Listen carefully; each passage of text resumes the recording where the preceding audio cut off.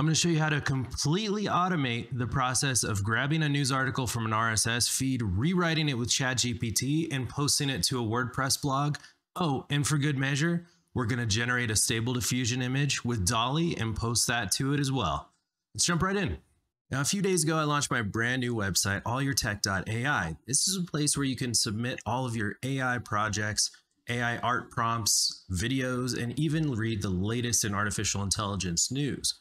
But for the news section specifically, I didn't want to just throw up RSS feeds or some generic articles. I wanted to do something a little bit cooler. So I built this system that goes and it grabs RSS feeds and the latest news on all of the artificial intelligence happenings, and then it generates its own titles, it summarizes the articles, and it actually has its own hot take that has its kind of own personality built into the bot. Now, on top of that, I wanted there to be an image. So I had it create a prompt that it would send off to Stable Diffusion, specifically to DALL-E, so it would generate these featured images. So I'm going to take you through the process, start to finish, of how I set this up using some off-the-shelf tools like Zapier and ChatGPT and DALL-E. The first thing you're going to need to do is go over to Zapier.com. You're going to need to create a free account on their system. From there, all you need to do is jump in and create a Zap. Is it a Zap or a Zape? It's a good question. Now from here, you can search for a number of different things that you want to do. So in our case, we could say RSS. So we could look for RSS feeds, and I'll show you the exact recipe that I ended up using. I'm going to share a link to this Zap on my website. All you have to do is sign up for the newsletter. It'll get sent right over to you. The way this works is by basically building out a recipe. If you've ever used IFTTT or something like that, it's very similar steps and process. So the first thing we're going to start with is their module called New Items in Multiple Feeds in RSS. And the way this works, you just click on it and you can open it up and you can see that it has RSS feeds, and you can add a new event type. So you can either have new items in an RSS feed or what triggers it. So this is the event type that actually makes something happen, right? So you can think of this as sort of programmatically. If an RSS feed has a new event or a new item specifically in it, it's going to trigger something in the stages below this. So you can say new item in feed, click continue. And then from here, you're going to grab a feed URL. Now this is actually easier than you think. So in my case, you can pull up a web browser and you can go to, let's say, TechCrunch. And then if you type, in most sites, you can type /feed and it'll actually pull up an RSS feed. They look something like this. So if we just grab this URL, we're off to the races. Maybe you're doing something on fashion or some other vertical or niche. You're just going to want to find feeds that are specific to that. Super easy to find. You can even do a Google search for something like top fashion RSS feeds, right? And so you're going to come back with a whole bunch of different blogs, FeedSpot, RSS app. A lot of these are going to have a listing of things that you can grab, and that's going to be a good starting point for you. And once you've got your first RSS feed, what you're going to do is you're going to just drop the RSS feed URL in here. Now, these are publicly accessible RSS feeds, so you don't actually need a username and password, so you can leave those blank. Now, this is the important part. So what triggers a new feed item? So by default, it has this smart detection that uses a different GUID or URL. So every time a URL is seen in the RSS feed, it creates a unique identifier for it, and it uses that to determine if there's a new item or not. So I usually use that, but some of these other sections and options might be appropriate depending on what you're going with. So from there, what we can do is we can go, okay, refresh fields, click continue, and now it's going to test it. So we'll click test trigger. And this is just going to test to make sure that the RSS feed is working. And as you can see, it pulled back an item. You can see the title, the link, and then the content throughout here. So this is perfect. This is exactly what we want. Once that looks good, we can click continue. Now onto this next part. What you're going to do is you can click this plus sign and you can do a search here. So you can go ChatGPT and you can see that there's a ChatGPT beta. Now, when you add this for the first time, you're going to have to add your OpenAI API key. So if you don't have one of those, super easy to do. All you have to do is go over to OpenAI. You can sign up for a free account there.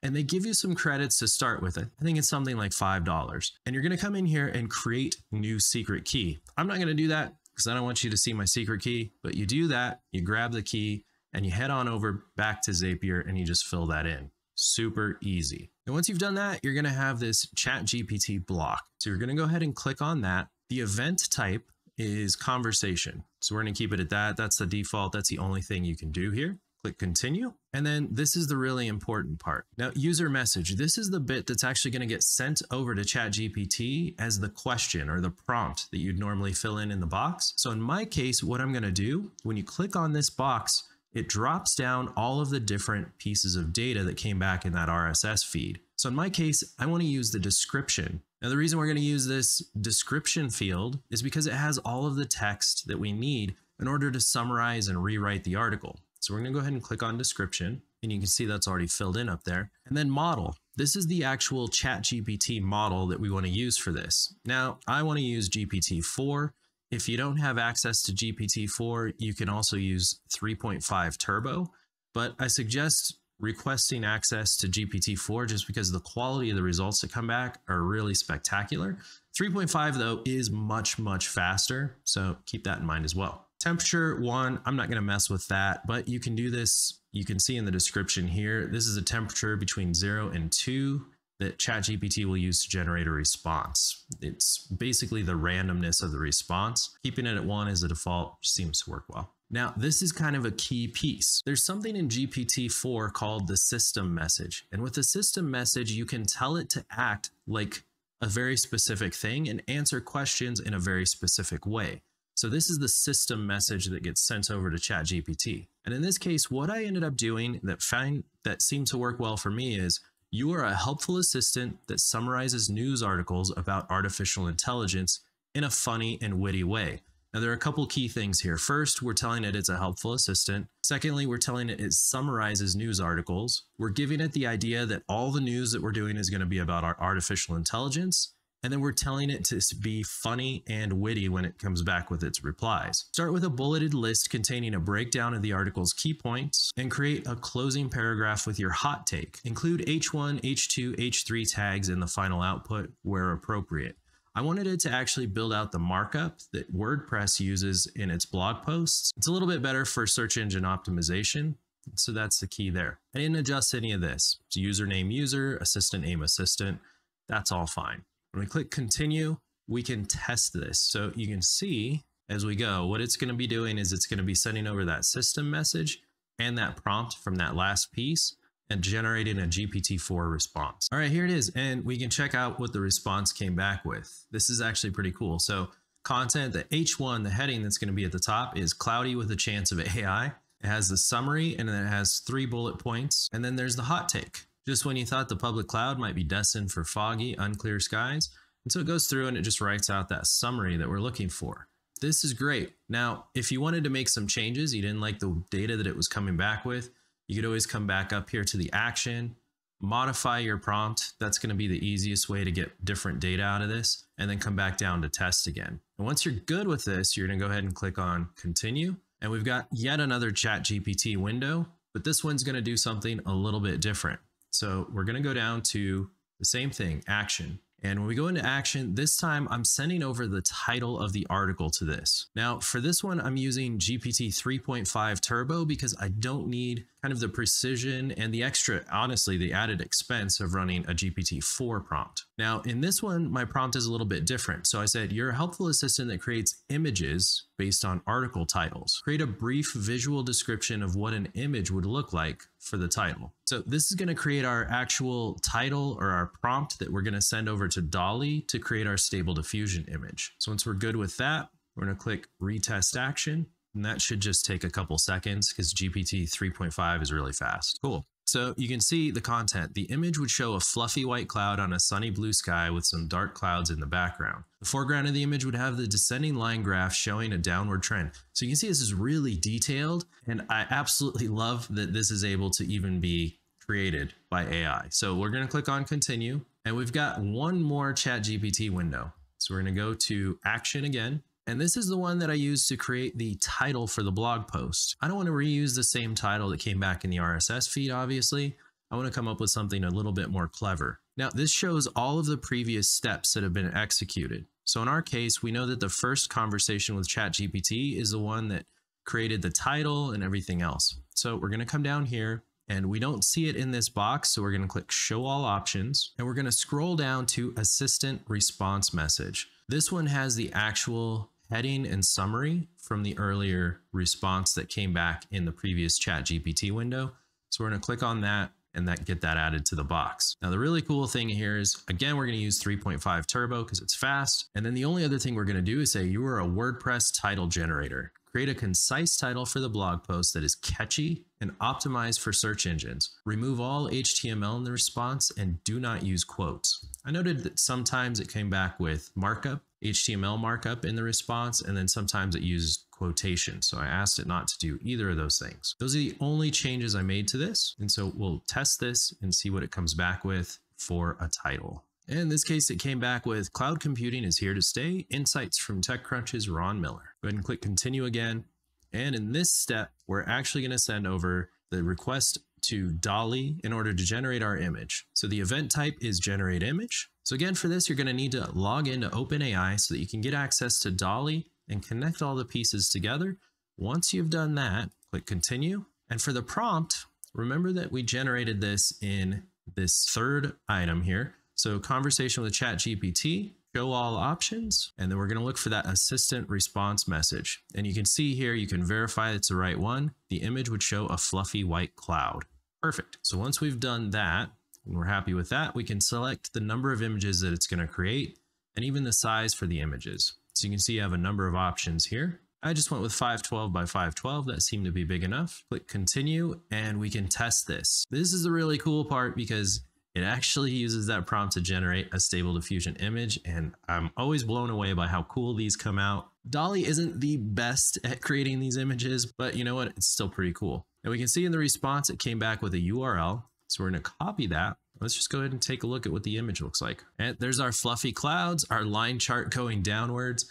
It illustrates exactly what we wanted to get out of this article. Love it. Once we're happy with that, click on continue. Now, this next piece, we're going to have to actually upload media in WordPress. So this is where it's going to actually take that image that was generated by Stable Diffusion, and it's going to upload it to our media files so that it can be used later on when we post as a featured post. So this part's really cool. So you're going to need to come in here, and for the event type, you can see that there's a whole bunch of different ones. Upload media, create post, update post. So we're going to go to upload media, and then we're going to go to account, and you're going to need to connect this to your WordPress site. Now, here's a key tip. You've got to have the Zapier WordPress plugin installed on your WordPress blog. So go ahead and do that first. And once you've got that in place, you can come back here. You can make sure it's connected.